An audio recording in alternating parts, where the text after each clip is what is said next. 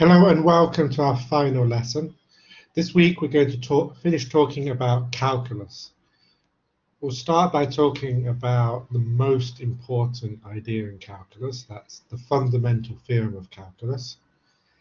We'll look at a technique for more difficult integrals called the substitution method. And then we'll finish today with an application. We'll use integrals to calculate the area between curves. First, the fundamental theorem of calculus. Last week, we talked about using Riemann sums to calculate a definite integral. But we don't want to do this every week. We want every time we'd have to calculate a definite integral. We want a better way. We have a very important theorem called the fundamental theorem of calculus. If you can only memorize one theorem about calculus for the exams, it should be this one. This is the important one. First of all, let's suppose we have a continuous function defined on a closed interval. Part 1 of the theorem says, then the function capital F, defined using this formula, is continuous on the same closed interval and differentiable on the open interval from a to b. In other words, the integral from a to x of our continuous function small f of t is continuous and differentiable. And part 2 of the theorem says that if we know any antiderivative, capital F of small f, then the definite integral from a to b of small f is equal to the antiderivative capital F calculated at b minus the antiderivative capital F calculated at a. That's two important ideas, part 1 and part 2. First, let's talk about part 1 of the theorem. Part 1 of the theorem tells us how to differentiate an integral. It tells us that the derivative of the integral from a to x at f of t is just f of x. Let me just check that I included that on the slide. I've missed it, there's a typo here. And it doesn't finish. F prime is equal to small f.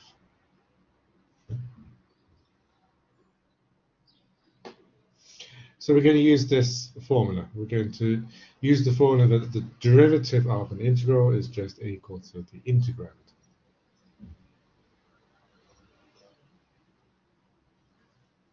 For example, find dy dx if y is equal to the integral from a to x, t cubed plus 1 dt.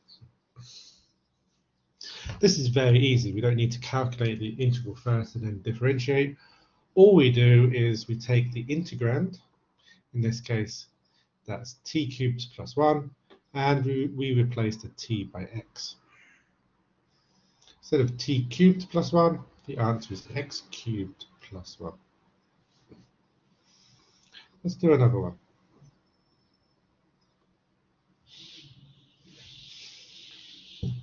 Find dy dx if y is the integral from 1 to x sine t dt. Again, we have the same type of question. We have a number at the bottom. The lower limit is 1, the upper limit is x, and then there's some function of t. To answer this question, all we do is we take the integrand, here it's sine t, and we replace the t by x. The answer is sine x. That's all we're doing here. We're just replacing t by x. If we integrate first and then we differentiate, we have the same function that we started with, but just with the dummy variable t replaced by x. Find dy dx if y is equal to the integral from 0 to x of sine of the natural logarithm of tan of e to the power t squared dt. When people first see this, they think they're scared because they think sine of log of tan of e to the power t squared. I think this is a complicated function. How is this possible? How am I going to calculate this integral? But you don't need to calculate the integral. All you need to do to answer this question is replace t by x. There's a t here. We're just going to replace this by x. The answer to this question is sine of log of tan of e to the power x squared. That's all we're doing. If we integrate first and then we differentiate, we can imagine these cancelling out, and we have the same function that we started with. This one's a little bit harder. Find dy dx if y is the integral from x to 5, 3t sine t dt. Why is this harder? It's harder because now we have x in the lower limit of integration. The theorem only works if we have x at the top. If we have x at the bottom, we can't use the theorem straight away. But that's okay. We know that we can always swap the positions of the limits of integration, the x and the 5. We can swap their positions as long as we add a minus sign in the front. So we have the derivative of minus the integral from a number, doesn't matter what it is, in this case it's 5, but it really doesn't matter, to x, 3t sine t dt. And all we do is we replace the t by x. The answer is minus 3x sine x.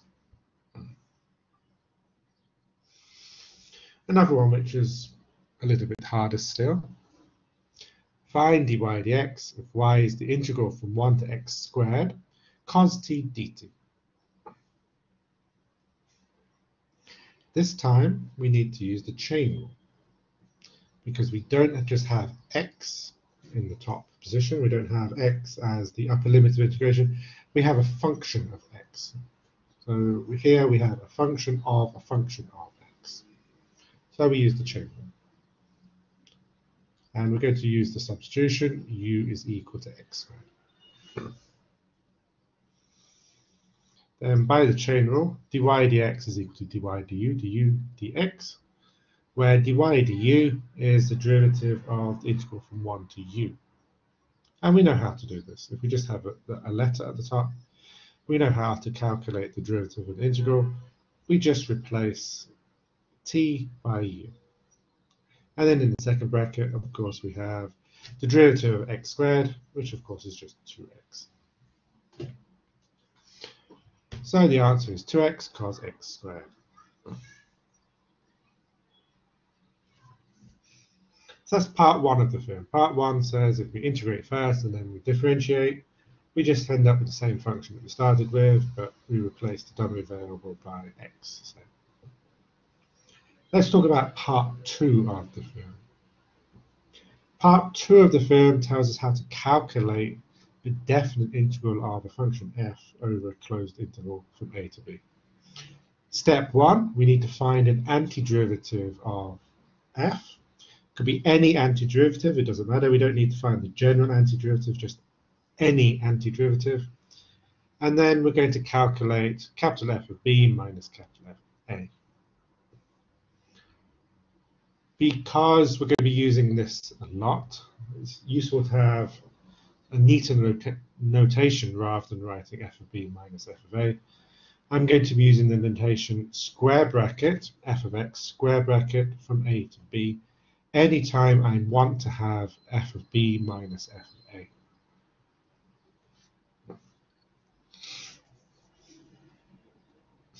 For example, calculate the integral from 0 to pi of cos x dx. We need an antiderivative of cos. I'm going to use sine, because the derivative of sine is cos. The integral from 0 to pi cos x dx is sine x calculated at 0 and at pi. In other words, it's sine pi minus sine 0, or 0 minus 0, or 0. The integral from 0 to pi of cos x dx is 0.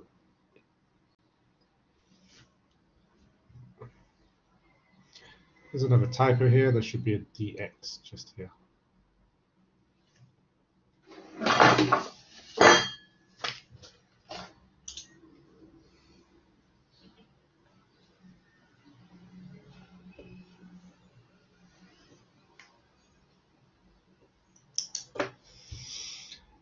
Find the integral from minus pi over 4 to 0 sec x tan x dx.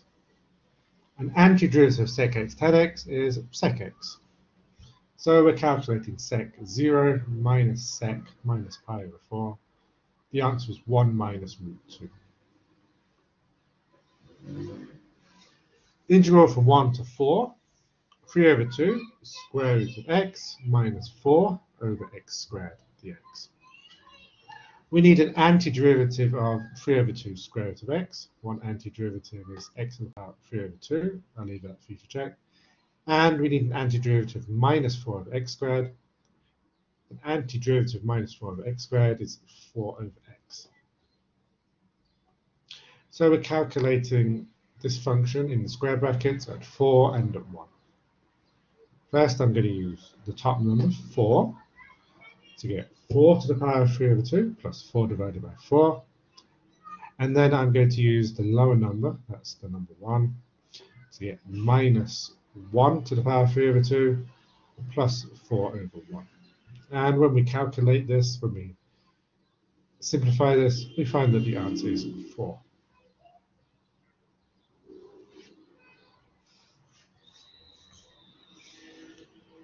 There's another idea for this section, the idea of total area.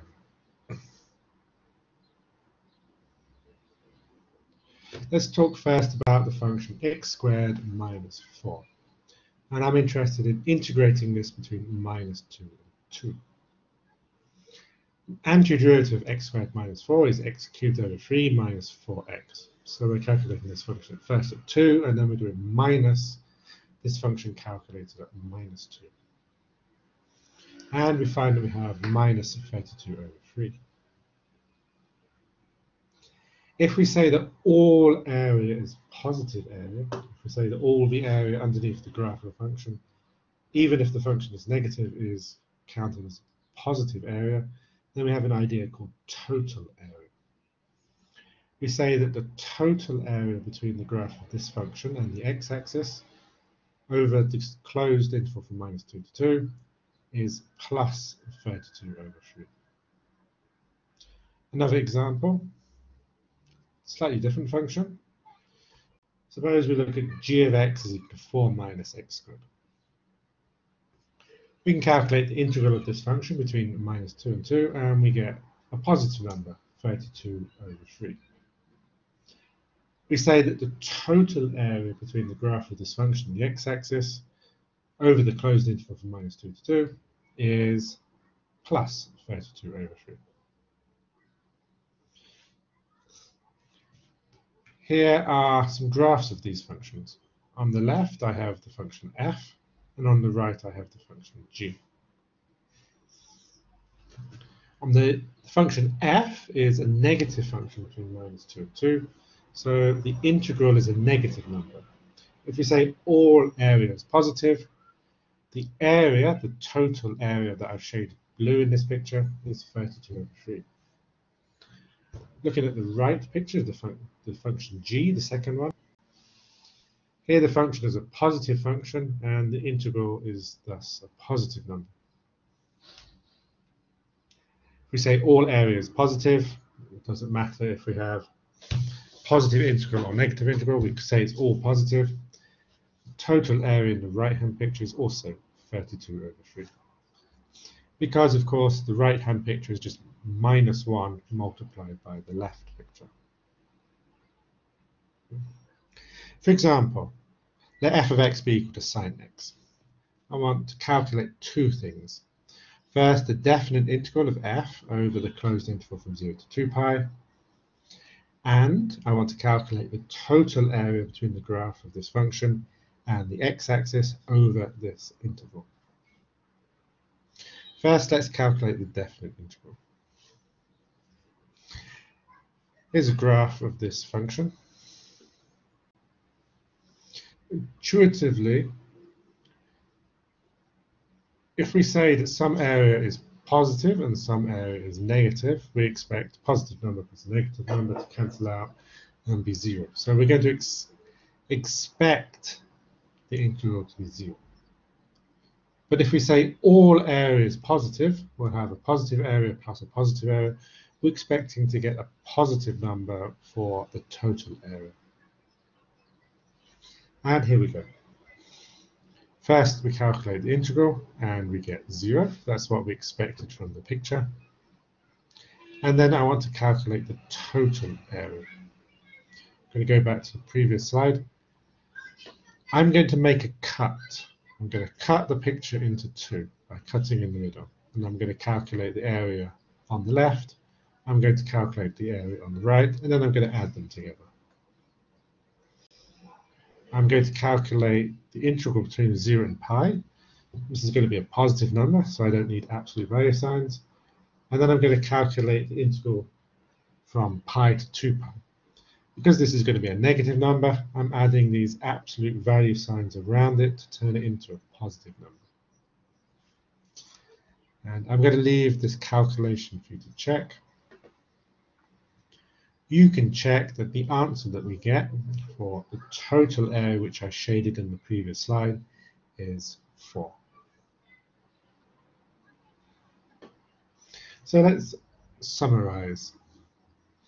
To find the total area between the graph of a function and the x-axis over a closed interval from a to b, we're going to divide or cut our interval at the points where the function is equal to 0.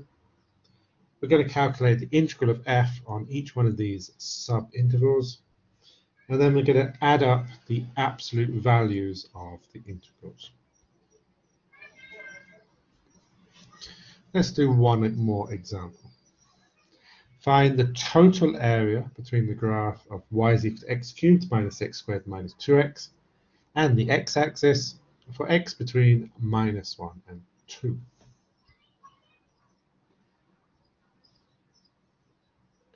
We have the function x cubed minus x squared minus 2x. The first question to ask is, where is this function equal to 0? So we start by calculating 0 is equal to f of x. And when we factorize the function, we have 0 is equal to x, x plus 1, or x minus 2.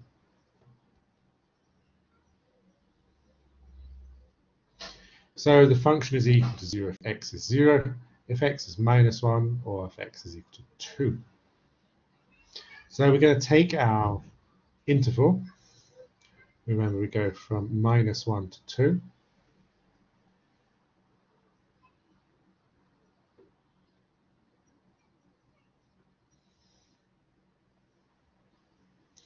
And we're going to make some cuts at the point where the function is equal to 0. 0, the function 0, so we're going to cut just here. The function is equal to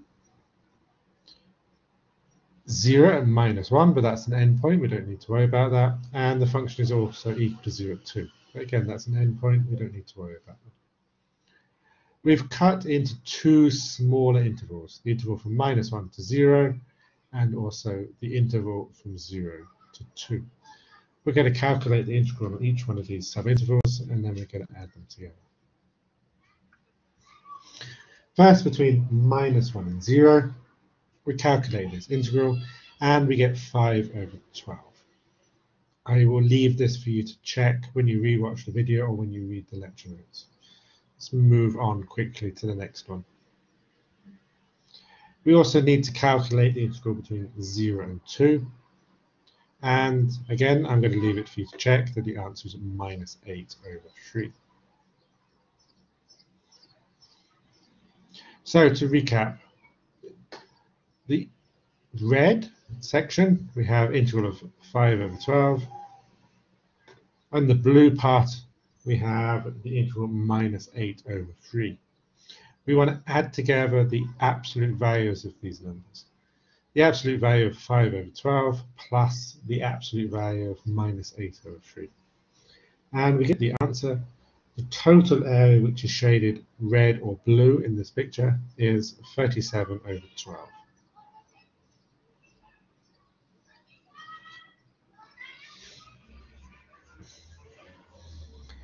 Very briefly, I want to talk about the average value of a continuous function.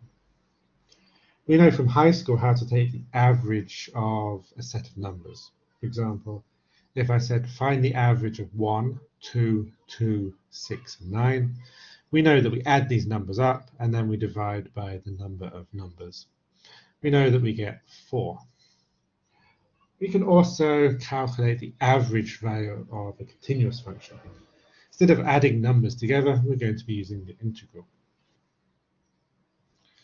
The formula is the average value of f on the closed interval from a to b is 1 divided by b minus a multiplied by the integral from a to b f of x dx. Instead of adding some numbers together, we're going to be doing an integral. You'll remember from last week that integral really means limit of a Riemann sum. So this is the equivalent of adding numbers together. And instead of dividing by how many numbers we have, we're going to be dividing by the width of our interval. But otherwise, the idea is the same. Find the average value of the square root of 4 minus x squared on the closed interval from minus 2 to 2. We need the integral from minus 2 to 2 of this function. I'll leave it for you to check that this is a 2 pi. And then we use our formula. The average value of f is the width of 1 divided by the width of the interval. That's 1 divided by 2 minus minus 2, multiplied by our integral.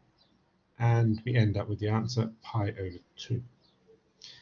Here is a picture of this function. The red line is pi over 2. That's the average value of a function. This picture might look wrong to you before if you're thinking about area. Yes, there's more area underneath the red line than is above it. But that's the wrong way to intuitively think about it. A better way to think about it would be how much of the interval are we above the line, on how much of the interval are we below the line. And then you can start to see that these are roughly the same. So intuitively, this looks roughly right.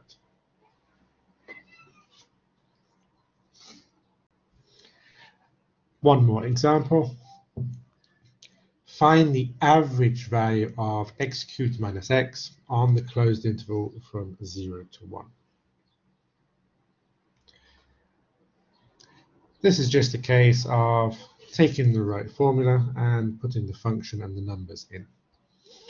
1 divided by b minus a, in this case 1 divided by 1 minus 0, multiplied by the integral from 0 to 1, g of x dx. And I'll leave this for you to check. The answer is minus 1/4. Again, here's a picture. Again, if we imagine going up at the points where the red line crosses the blue curve, this part in red is roughly the same as this orange bit on the left and this orange bit on the right. So intuitively, this looks about right. Before I finish this chapter, let me just remind you of the differences between indefinite integrals and definite integrals. First, indefinite integrals. Please remember that an indefinite integral is a function. For example, the indefinite integral of x dx is x squared over 2 plus c. And the indefinite integral of cos x dx is sin x plus c. For a definite integral, we have almost the same notation. The only difference is we also have numbers, in this case a and b, upper limit and lower limit of integration. But this is not a function, this is a number. For example, the integral from 0 to 1 of x dx is a half, and the integral from 0 to pi over 2 of cos x dx is equal to 1.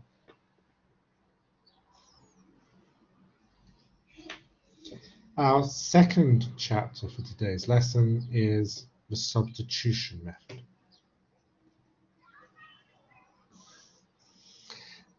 Let me remind you of the chain rule.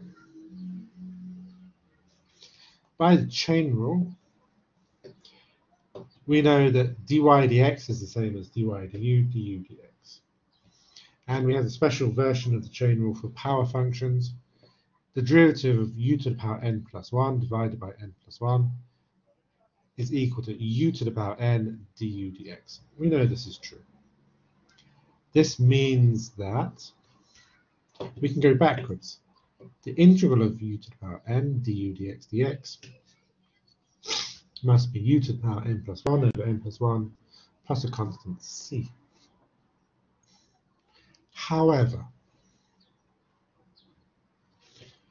we also know that the indefinite integral of u to the power n du is the same function, u to the power n plus 1 over n plus 1 plus c. So if these are the same, then these green functions must be the same. Du dx must be the same as du. And that's the key idea in this section. For example, find x cubed plus x to the power 5 multiplied by 3x squared plus 1 dx. This looks like a complicated integral. We have x cubed plus x to the power 5, and we also have another function, 3x squared plus 1. We want to make this easier for us. And the way that we make this easier is we choose a u. What we do is we look at the integrand and we see there's an x cubed plus x in here. Let's use this. So we make the guess, we say, let's replace this by u. Let u be equal to x cubed plus x, full stop.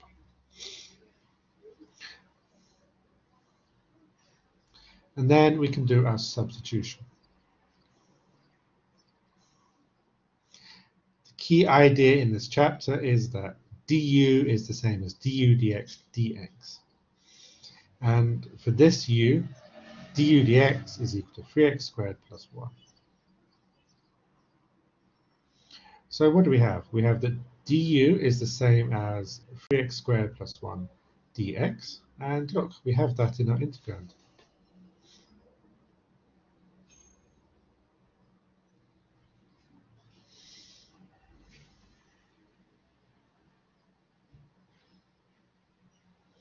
So really our integral, x cubed plus x to the power 5, 3x squared plus 1 dx, is just the same as the integral of u to the power 5 du. And then suddenly we realize this is not a difficult integral, this is in fact an easy integral. We know the integral of u to the power 5 is u to the power 6 divided by 6 plus a constant.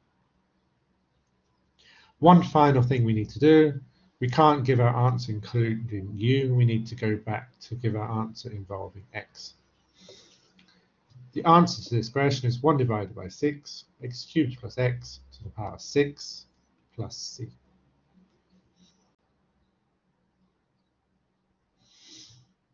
Another one, find the integral of the square root of 2x plus 1 dx. Again, we look here and we see, find a nice easy function hidden inside the integral. There's a 2x plus 1 here. I want to replace 2x plus 1 by u. Then I calculate that du, which is the same as du dx dx, is the same as 2 dx. I don't have a 2 dx in the integral, I only have 1 dx. So I'm going to divide by 2 and say that dx is the same as a half du. And then I'm ready to do the substitution. I have dx is equal to half du. I'm going to replace dx by half du. And I have that u is equal to 2x plus 1. So I'm going to replace 2x plus 1 by u. The integral is the same as the integral of u to the power of a half multiplied by half du. And we know how to calculate this. We know that the answer is a half u to the power 3 over 2 divided by 3 over 2 plus c. Substitute back in 2x plus 1 and simplify a little bit, and we get the final answer. 1/3 2x plus 1 to the power 3 over 2 plus c.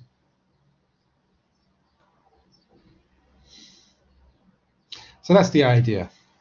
Formally, let me give you the theorem of the substitution method. If we know that u is a differentiable function of x, if we know that g is a function from the real numbers to some interval I, and if we know that f is continuous on this interval I, then we can do the substitution method.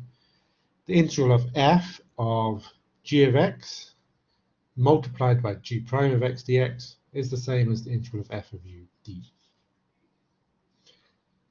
That's the formal formula, but in practice it's going to be easier to use the method I gave in the previous examples. For example, find the integral of 5 sec squared 5t plus 1 dt.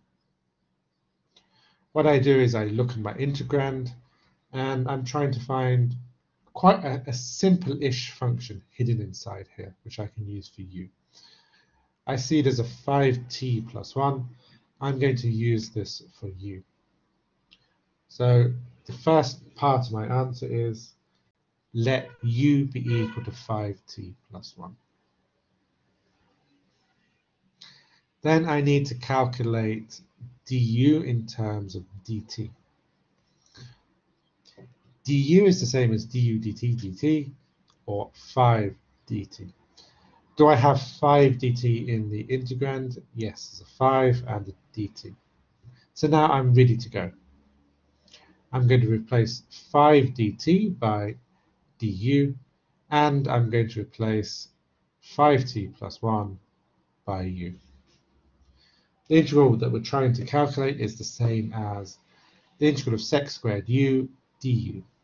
And we know an antiderivative of sec squared u is tan u. So the answer to this question is tan of 5t plus 1 plus c.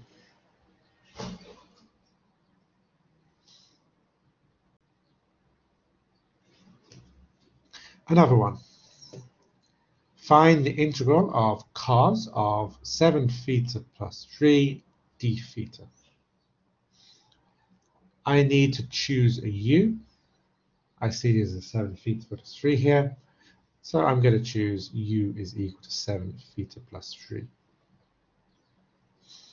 I need to calculate du in terms of d theta. Du is equal to du d theta, which is 7 d theta. I don't have 7 d theta in the integral, I only have 1 d theta. So I'm dividing by 7, and I'm going to use the substitution. D theta is 1 divided by 7 du. And then I'm ready to do my substitution. D theta I'm replacing by 1 over 7 du. We don't need the 1 over 7 inside the integral, so might as well take that outside. And I'm going to replace 7 theta plus 3 by u. I need to calculate 1 divided by 7 multiplied by the integral of cos u du.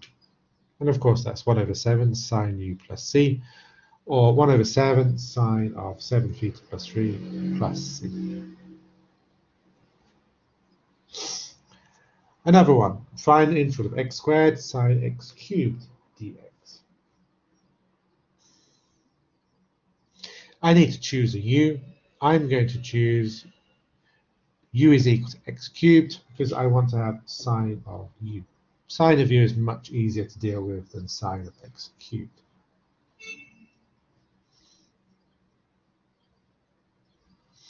And then I do du is equal to du dx, or 3x squared dx.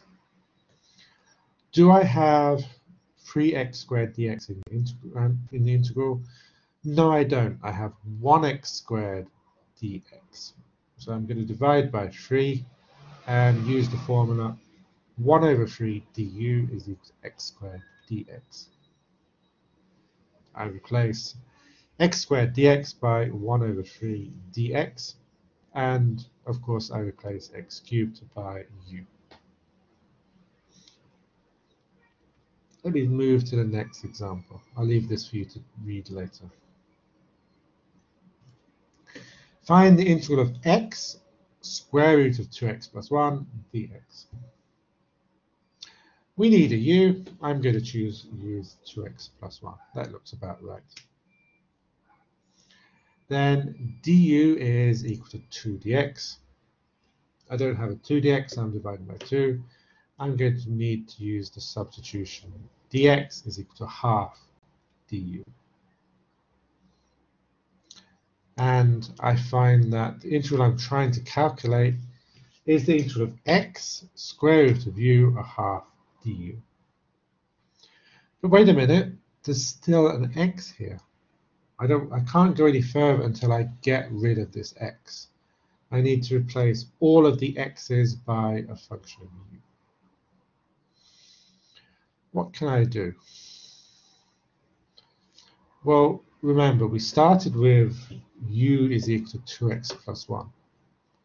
That's the same as saying a half multiplied by u minus 1 is equal to x. I'm going to take this formula for x and I'm going to substitute it in just here.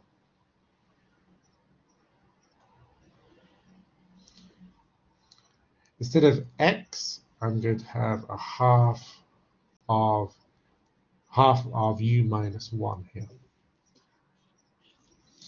And this is okay, because u multiplied by square root of u is u to the power 3 over 2, and minus 1 multiplied by the square root of u is u to the power of a half. We know how to integrate these two functions. I'm going to leave the rest of the calculation for you to check. You can check that the answer to this question is 1 over 10, 2x plus 1 to the power 5 over 2, minus 1 over 6, 2x plus 1 to the power 3 over 2. And then, as always, when we do an indefinite integral, plus c on the end. And in an exam, there are points for plus c if I give you a question like this. If you don't write the plus c on the end, you lose points.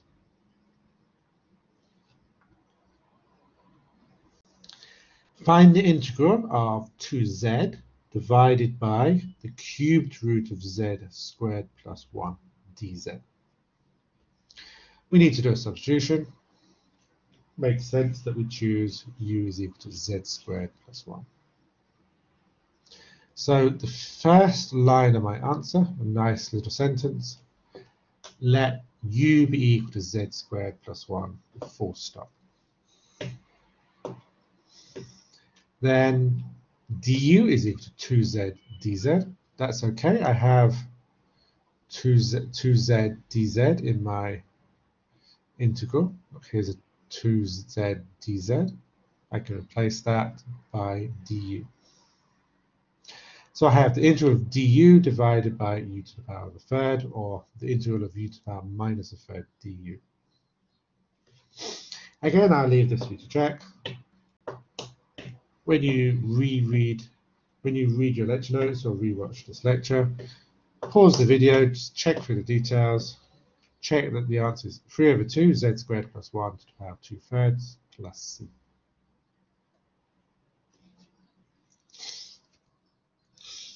Find the integral of sine squared x dx. This time we're going to need to use an identity. And we're going to use the identity sine squared x is equal to 1 minus cos 2x divided by 2. So really we're calculating the integral half multiplied by the integral of 1 minus cos 2x dx. We can calculate this using the substitution. I haven't written all the details here. I'm leaving this for you to fill in the details. I'm just going to use the substitution u is equal to 2x here. Or if we already know an antiderivative of cos 2x, we can just jump straight away and say it's a half sine 2x. Similarly, the integral of cos squared x dx when calculating the same way. This one I leave for you to check as well. Please try to write down a full answer to this example.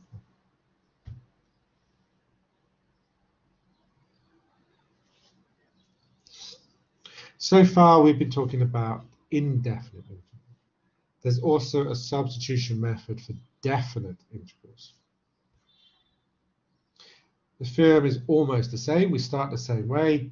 U needs to be differentiable, G prime must be continuous, and F must be continuous. And the formula at the bottom is almost the same. Integral of f of g of x, g prime of x dx is the integral of f of u du. But there's one difference here. When we do the substitution, we must also change the limits of integration. A and B we must change to g of A and g of B. For example, calculate the integral from -1 to 1 of 3x squared, square root of x cubed plus 1 dx. I'm going to solve this in two different ways. First, I'm going to use the theorem on the previous slide. The answer starts just here. First, we need to choose a u. I'm going to choose x cubed plus 1. Then we calculate du in terms of dx. Du is equal to du dx dx, or 3x squared dx. Okay, that's exactly as we were doing for indefinite integrals. At this point, we need to do the extra step. We need to change the limits of integration. Instead of -1 at the bottom, we want a different number. What does x equal to -1 mean in terms of u? Remember, u is equal to x cubed plus 1. And if x is equal to -1, we have -1 cubed plus 1. -1 cubed is equal to -1 plus 1, we get 0. X equal to -1 is the same as u equal to 0. And we need to change the upper limit of integration. Instead of 1, we need a different number here. Instead of x equal to 1, put 1 into the formula. U is equal to x cubed plus 1, or 1 cubed plus 1. That means that u must be 2. So when we do the substitution, instead of x equal to 1 at the top, or just 1, we replace this by u equal to 2. And instead of -1 on the bottom, or if we want to be more precise, x is equal to -1 on the bottom, we replace this by u is equal to 0. When you write your answers to the questions like this, you don't have to write x equal to and u equal to here. I like to just write this so that I don't get confused. So I know when I'm doing x variable and when I'm doing u variable. So that's completely up to you if you do this style or if you just write the numbers. And then the rest of the substitution is the same as we've been doing in the previous section. X cubed plus 1 we replaced by u, 3x squared dx we replaced with just du. So we need to calculate the integral from 0 to 2 of the square root of u du. We're calculating 2/3 u to the power 3 over 2, calculated at 2 and 0. First use the top number 2, we get 2 to the power 3 over 2, and then use the bottom number 0, 0 to the power 3 over 2. That's 2/3, 2 multiplied by root 2, or 4 root 2 over 3. Now let's save this example. Let's solve this example in a different method. This time, first I'm going to find the indefinite integral, and then I'm going to put the limits in to find the definite integral that we want. So forget everything on the previous slide. We're going to start again. I'm going to do the substitution u is equal to x cubed plus 1, and that means I must have du is 3x squared dx. So my indefinite integral of 3x squared, square root of x squared plus 1 dx, becomes just the indefinite integral of square root of u du, and I can calculate that this is the same as 2/3 of x cubed plus 1 to the power 3 over 2 plus c. So that's step 1. First find the indefinite integral. And then step 2, we're going to find the required definite integral.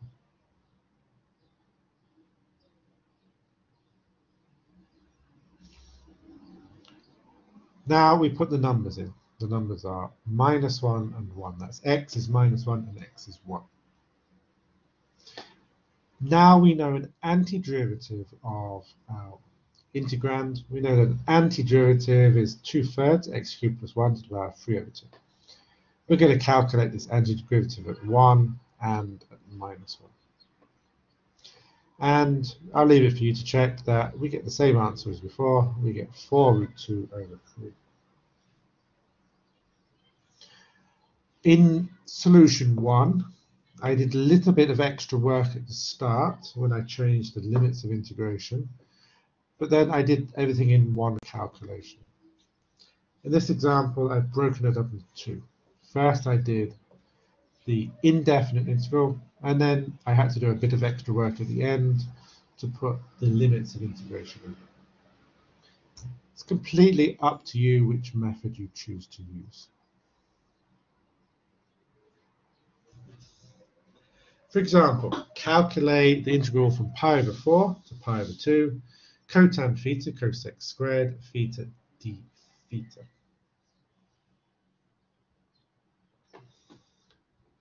We need to make a substitution, and there's two choices here. I could either choose cotan theta, or I could choose cosec theta.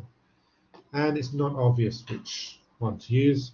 We just pick one, see if it works. If it doesn't work, we start again and we choose the other.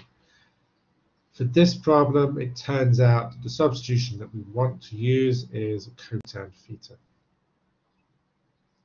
So I'm going to start my answer with let u be equal to cotan theta. And then the reason this works is because then du is equal to du d theta is equal to minus cosec squared theta d theta. And that's almost what we have in the integral. I have a cosec squared d theta here. The only difference is I don't have a minus sign here. So instead, I'm going to multiply both sides by -1, and then the substitution I'm going to use is minus du is equal to cosec squared theta d theta. Now, I also need to substitute the limits of integration. The lower limit of integration is theta is equal to pi over 4. If theta is equal to pi over 4, then u is equal to cotan of pi over 4, which is equal to 1. For the upper limit of integration, theta equal to pi over 2 implies that u is equal to cotan of pi over 2, which is equal to 0. So I can replace the lower limit. Instead of theta is pi over 4, I can replace this with u equal to 1. And the upper limit, instead of theta is pi over 2, I can replace this with u equal to 0. Other than that, the method is the same. Replace cotan theta by u, replace cosec squared theta d theta by minus du. And then I leave this for you to check. The answer to this question is 1/2.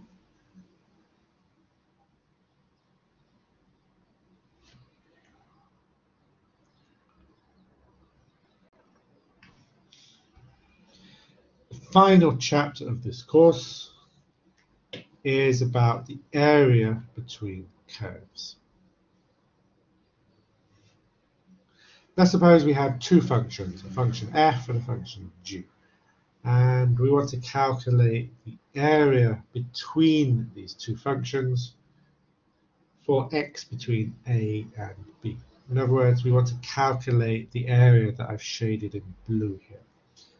And when we do this, we use the idea of total area. We want to consider all area here to be positive area.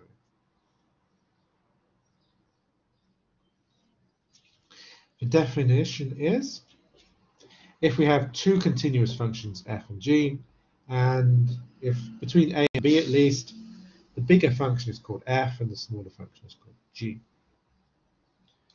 then the area of the curve, area that's trapped between or enclosed between these two curves for x between a and b is the integral from a to b, f of x minus g of x.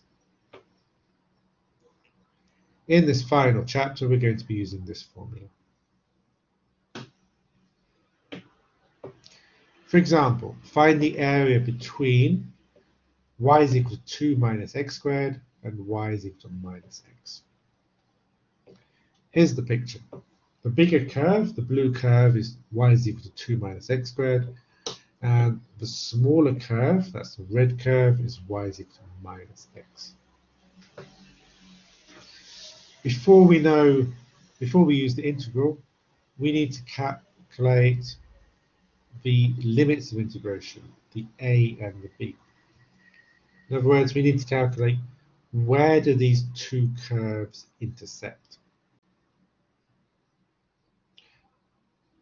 We need to calculate for what values of x are the two functions the same. When do we have 2 minus x squared is equal to minus x? And the answer is -1 and 2. Go back. That means this number here must be -1 and this number here must be 2. Okay, so we're going to integrate from -1 to 2. And we're going to be integrating bigger function, that's 2 minus x squared, minus smaller function, or minus x. And that's all to say. That's all I need to say here. I'll leave it for you to check that the answer is 9/2. Area between curves, which is a type of total area, must always be a positive number. If I give you a question like this and you get a negative number, then you know you've made a mistake. The answer must always be a positive number. Here's another example. Find the area bounded by y is equal to the square root of x.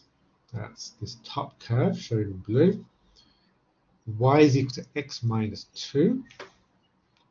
That's the straight line on the right, which is colored red. And the x-axis. The x-axis is this part down the bottom. And we're calculating this area for x greater than or equal to 0 and y greater than or equal to 0. To answer this question, I'm going to calculate the blue area and the red area separately, and then I'm going to add them together.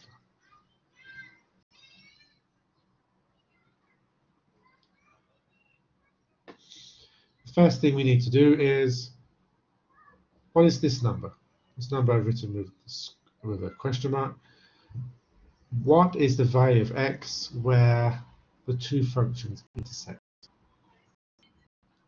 So after this, we start with square is equal to x minus 2. Square both sides. X is equal to x minus 2 squared, or x squared minus 4x plus 4. Subtract x from both sides, and we find 0 is equal to x minus 1, x minus 4. These two lines intersect when x is equal to 1 or x is equal to 4. Only one of these numbers could be correct. Is it 1 or is it 4? Let's test 1 first of all. If I put 1 here, square root of 1 is 1, and on the right hand side, 1 minus 2 is minus 1. That can't be right, that's not right. So it must be the other one, it must be 4. Or go back to the picture. In the picture, this number, is this number 1 or is this number 4? Can't be 1, must be 4.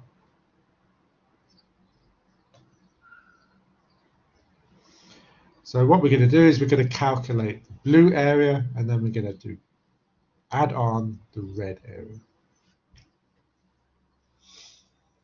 For the blue area, we're integrating between 0 and 2, and the top function is square root of x, the bottom function is 0. So we're just doing the integral from 0 to 2 of the square root of x. For the red area, x goes between 2 and 4, so we're integrating between 2 and 4. The bigger function is square root of x. The smaller function is x minus 2. So to answer this question, we need the integral from 0 to 2, square root of x dx, plus the integral from 2 to 4 of square root of x minus 2 dx. You know how to calculate these now, so I'll just skip through the calculation. I'll leave this for you to check.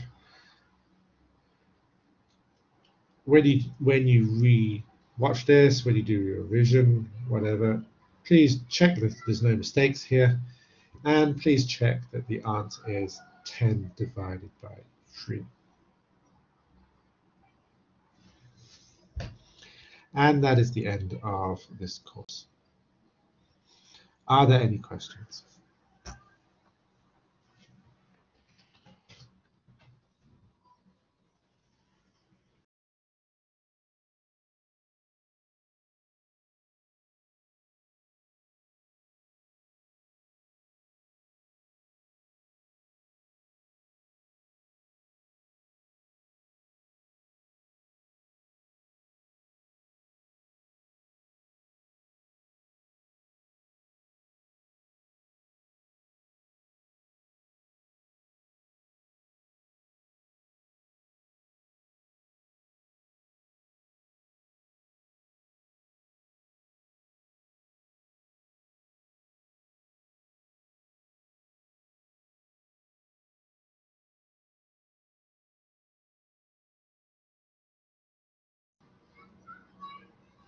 No, the exam is not multiple choice. It will be, you wouldn't have to show the workings to your answers. There will be 3 questions. You will have 30 minutes for each question. It'll be broken up like the previous one, but this time you'll need to write your answers. You need to write your answers on a piece of paper showing your method, and then upload a picture of your work.